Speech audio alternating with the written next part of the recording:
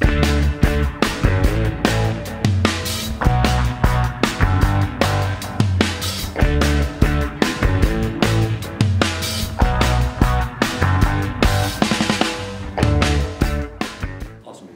I'm Goutham Ravi, and I work with Red Hat, and I've been contributing to Manila for over 3 years now.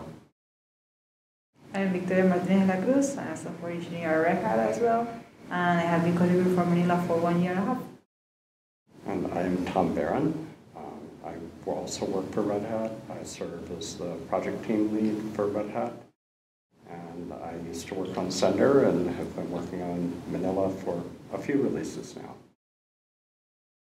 And what is like one of your favorite highlights from Stein? My personal highlight was making things easier for people to contribute, and it started with a brainstorm that we had back here in Denver, where he said, why is it so hard for us to get new contributors that can actually contribute code and not just make minor trivial fixes and stuff, which we're really excited about equally, but for them to sustain their contributions, they got to start thinking about features or bug fixes and stuff like that.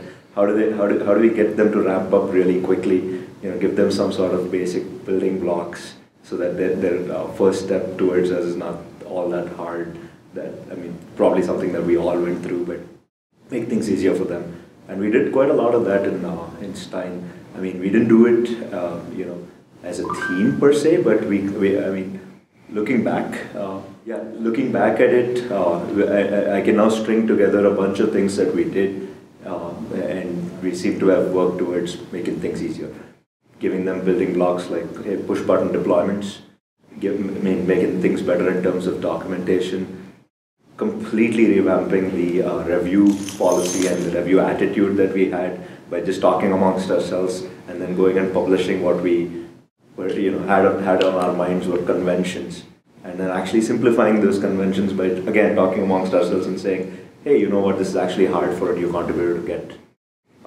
These things are just not written down anywhere, or we don't have to be this rigid, especially when we want to lend that hand and say, come on over and help us build this project. Well, it's a tricky one for sure, because, well, we have been working on different stuff, but one of the highlights I really want to mention was our PTA labor on actually getting, open source, keep being open source. We have been working really hard, and we as a community have been working really hard to, keep getting more contributors, keep, all the voice to be heard. And that is something that is expected, but sometimes not something so very common in open source communities. And for that to happen, we actually need somebody that enforced that. And he was the kind of leader that did that. So we need to recognize him for that. For Stein was getting to work with Victoria and Goutham, and also and to actually other people. This is my second time as PTL, so that I spent most of the first time learning. I really feel like we are building a good community and a good team. It's also an opportunity, I think we're beginning to get the message out in Stein that we're not just the Manila that people had heard about before. We had a lot of, we're seeing increasing deployment, real deployment of Manila, and it's not the Manila that people had heard of with a fancy back end that works with Sender and Nova and everything else. But with we have production quality Ceph backends that people are really interested in deploying. I went to lunch here with people that told me war stories and success stories doing this. And it's very exciting to see that kind of adoption rate at a time that OpenStack might feel challenged that it's not the sexiest thing anymore. And I'm going like, well, we don't feel that way over here in Manila. We see it really getting picked up and used. And Manila getting respect, as it were, as a key piece of open infrastructure in a way that I don't think was true before, or is increasing a lot. So that's the way I think about what was happening in Stein. Let's talk about Train. Have you all already met? Mm-hmm. Yes, and we are you done? Done. For Yes. Okay, so we're done. So what are we going to see in train? So, I'm going to start down. yes, and some of this might or might not get completed in train, so I'm Of course. thinking about ambitions. One of the things we're working on is to get our critical services all running active without requiring this kind of heavyweight pacemaker orchestration that some of them do now. And that will, there's a lot of work to do that. I won't get into all the details of it here. But there's some architectural stuff that's got to happen that's different than what we do now. There's a bunch of testing, there's performance issues, and there's adapting to new topologies that are different than the classical OpenStack topologies. A lot of it could be called edge stuff. And it's very exciting kind of work. And there's also some kind of, you know, put the rubber to the road and dig in kind of work as well that's got to happen. Orchestrating that work and planning it and scheduling it and getting people to engage in it is going to be a challenge in train. But that's what we're up. One of the many things we're doing. One that comes to mind for me. Yep. I feel like you've laid the groundwork, though, for doing something more challenging by making your onboarding more accessible and really focusing on that for a cycle. I mean, it's never done, but because you've done this, you now have more contributors who ramp up faster, and you can hit the more challenging. Yeah, and another aspect I didn't address that I think Victoria would speak to is a big piece of technical debt we've had. Yeah, well, last cycle we have been working really hard on getting rid of, you know, technical debt, because to be honest, it's like there is always something else to do, and things move really fast, and you usually, you know, get your hands on it, you know, exciting features, and you just, you know, leave for later some stuff that you really need to do. And we have started working on getting rid of technical debt last cycle. And for the next cycle, we also have planned several actions, including one of the biggest ones we had, which is the OpenStack client integration. And I'm really proud about this one because we actually, well, I was involved with the old Richie program. I was a coordinator for it. I'm not a coordinator anymore. But I will be helping out with mentoring for one of the interns, and she will be working on this feature implementation. So we are really excited about that because it's not only, you know, us that we are going to be involved with mentoring, but all the community. Like, they have been really supportive for this, and they have helped a lot on you know, get everything ready for this intern to come and to work on this feature. Also, we have other features that we actually need to be working on, such as, you know, documentation efforts, something that we take very seriously, UI integration, something that we have left behind and we need to get our hands back on. So, you know, these small things that we have been spotting, we have tried to discuss them on this PTG so we can start working on creating, you know, bug reports, you know, information on what we need to improve, what we need to do. So, you know, newcomers that actually are interested in those areas, which are, you know, maybe learning a bit about Manila and completing some stuff that are maybe more accessible, they have everything that they need to start, you know, contributing to Manila. You know, at the Berlin Summit, Victoria was recognized as the mentor of mentors. And I'm proud to be one of the mentors whom she's mentored.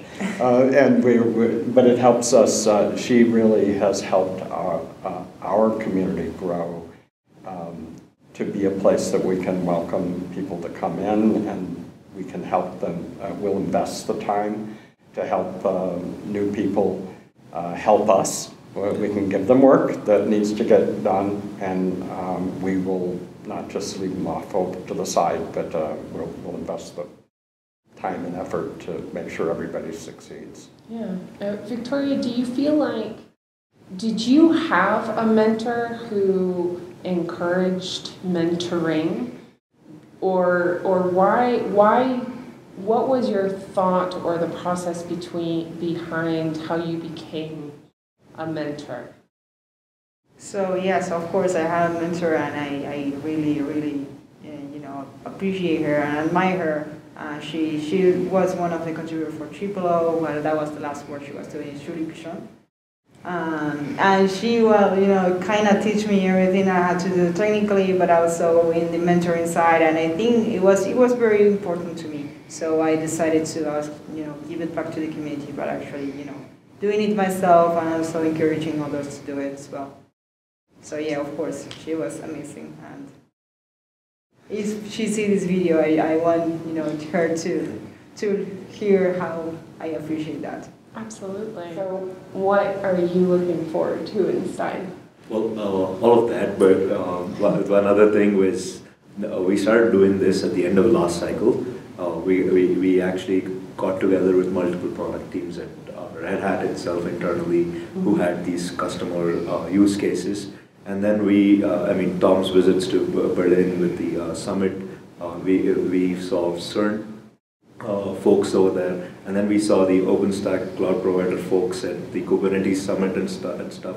And we found this missing critical need, which was to expose Manila up to container orchestrators. And there was disparate work in different corners and in different places. Like, people were already using Manila in production and supplying storage up to these container orchestrations, but we thought, okay, now we've got to go build a product and a community around this as well.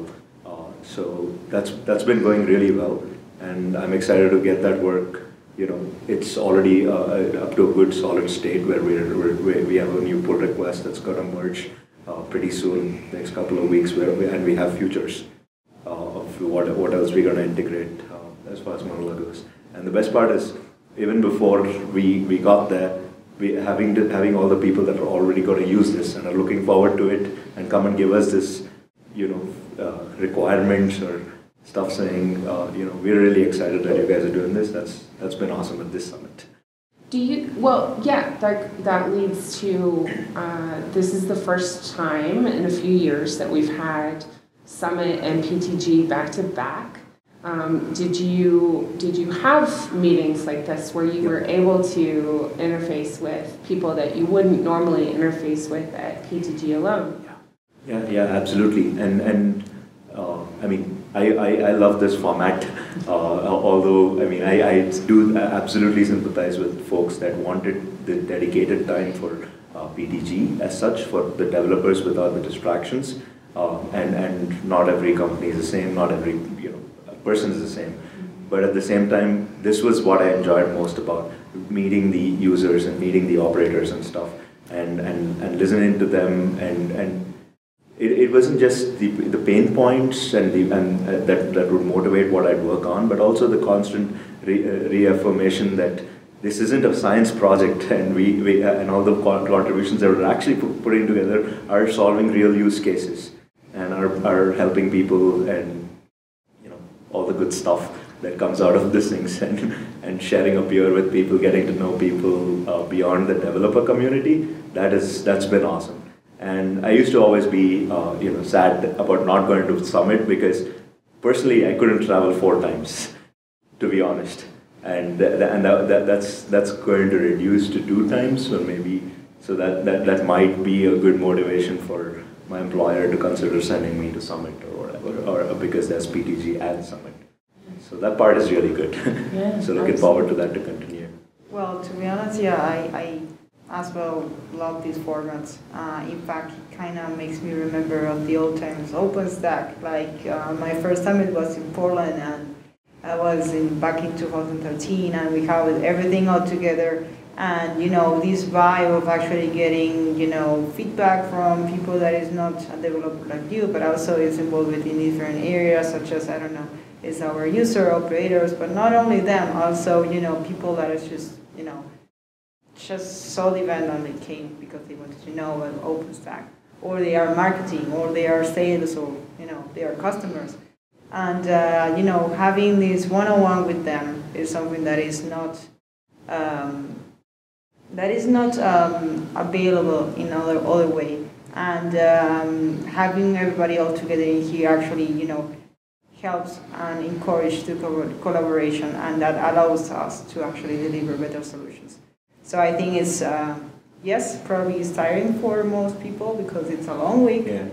But at the end of the day, I think it's worth it.